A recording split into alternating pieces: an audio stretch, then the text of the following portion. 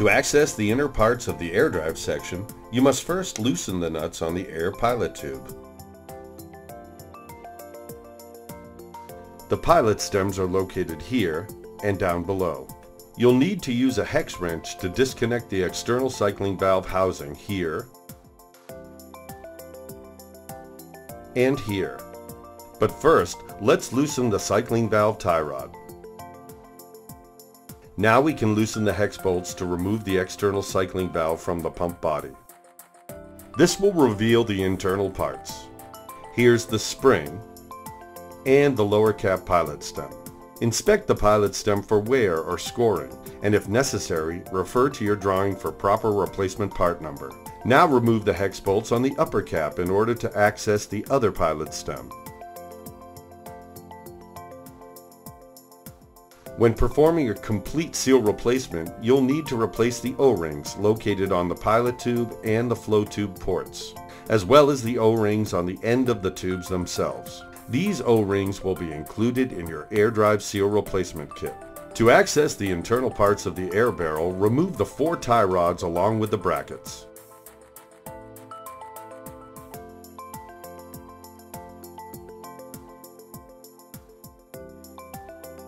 Now you can open the air barrel. If needed, use a mallet to tap these sections apart.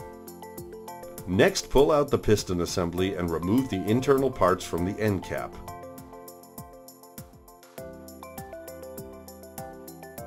As with other models, there are large O-rings located on the end caps where it meets the air barrel, and another large O-ring on the outer diameter of the piston. Also located on the end caps are the stamped packings for the pilot stems. To remove these parts, use one prong of a pair of needle nose pliers to pry them out. During replacement, apply Haskel lubricant to the pilot stem port. Then use the old pilot stem to stack the new replacement parts.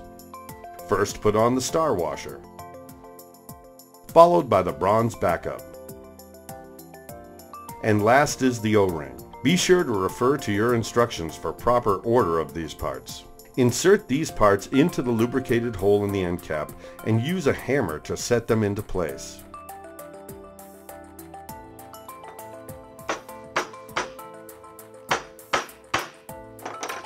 Now pull out the old pilot stem.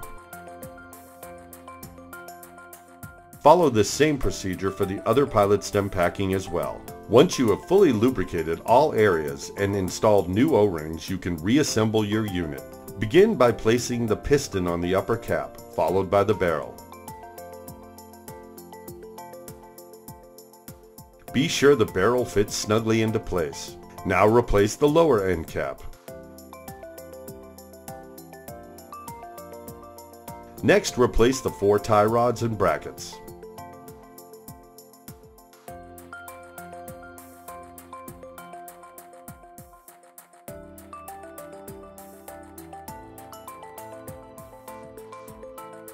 Refer to your Haskel drawing for proper torque specifications. Now replace the first seal packing for the piston rod. These parts will be included in your seal replacement kit. First, place the seal into the spacer. Next, put on the inner O-ring and the outer O-ring.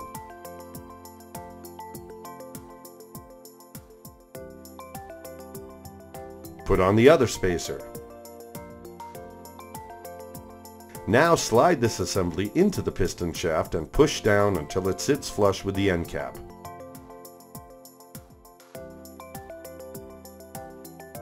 The spacer assembly consists of the Teflon backup, O-ring, bearing, lip seal, extrusion ring, and another O-ring. When performing a full seal replacement, you'll need to inspect all of these parts for damage. However, only the parts on the left will be included in your seal replacement kit. If other parts are damaged, they will need to be ordered separately. The seal replacement kit parts for the piston head include an O-ring, extrusion ring, and a cup seal. Be sure to inspect all piston head parts for damage and replace if necessary. Reassemble by replacing the O-ring, the extrusion ring with the bevel facing down, and the cup seal. Now put on the bearing, then screw on the end nut. Tighten the nut until the holes line up properly to insert the roll pin. Use a vise or soft mallet to push the roll pin into place, making sure not to damage any other parts. Now replace the inner spring, pin guide, and ball onto the piston shaft. Then screw on the piston head. Tighten until it bottoms out.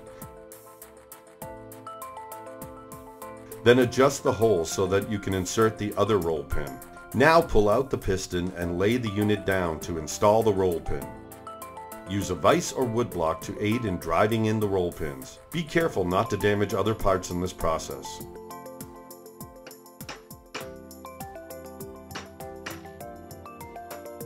The roll pins need to be driven in so that they protrude evenly on either side of the piston shaft.